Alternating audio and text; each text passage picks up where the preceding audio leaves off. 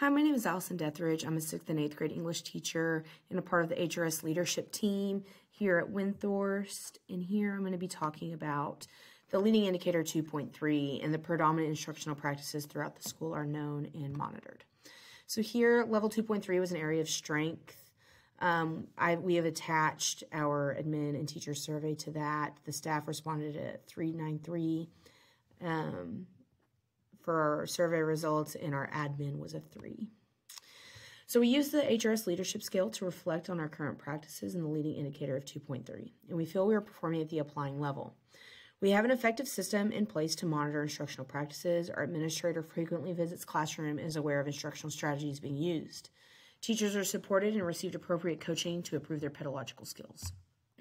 In reviewing our Level 2 survey findings, our current practice on Level 2.2 leadership scale of the HRS leadership team determined that Level 2.3 was an area of strength. Our school leaders and teachers can describe the school's predominant instructional practices. The campus principal is able to discuss effective practices and problems of practice, as well as give appropriate feedback and suggestions about teacher-specific instructional practice. So here are some lagging indicators and practice of artifacts. So we have our walkthrough schedule, walkthrough Google Calendar, staff meeting agendas, where the school leader focuses on predominant instructional practices, and a video of a teacher discussing feedback from the walkthroughs.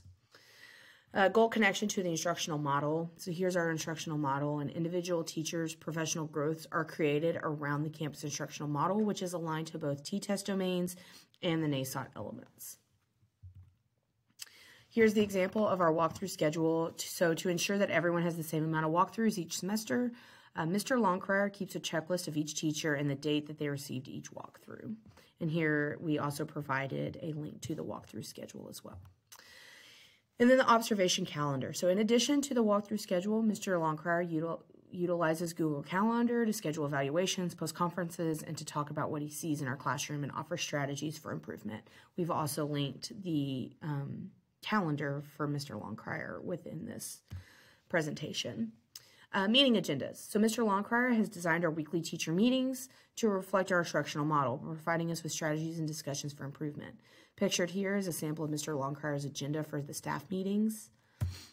And then we also have meeting notes from teachers who are taking notes while this is going here. So here pictured are notes taken by a teacher in one of our weekly meetings.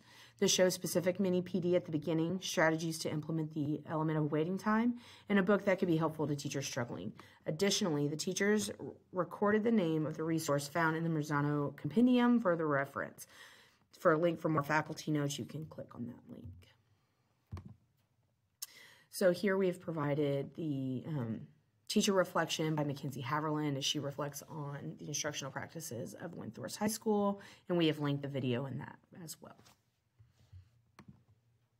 And here for task C, we're closing the loop since level 2.3 is an area of strength for us.